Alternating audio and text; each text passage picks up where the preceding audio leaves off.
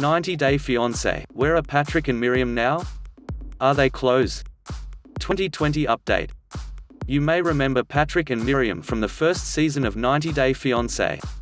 We did like the couple a lot, but it was a bummer when they didn't end up together by the end of the show.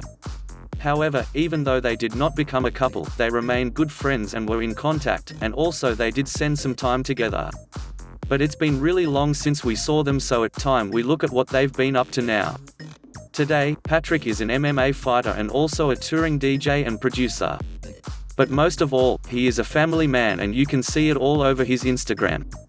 Patrick and Myriam started in the 90-day spin-off Self-Quarantined. As of Myriam, she's a host of MTV show. Although she's roaming around a lot lately, she's being as safe as she can. She runs a YouTube channel on her own name. It's been long since Myriam and Patrick met. But doesn't mean there's any beef going on between them. Myriam is busy with her own life and career, whereas Patrick has his career to handle while he makes sure he spends time with his son and daughter enough too. They're happier than ever, so we wish them a happy time. Do you still wish for Myriam and Patrick to be together? Let us know in the comments section down below.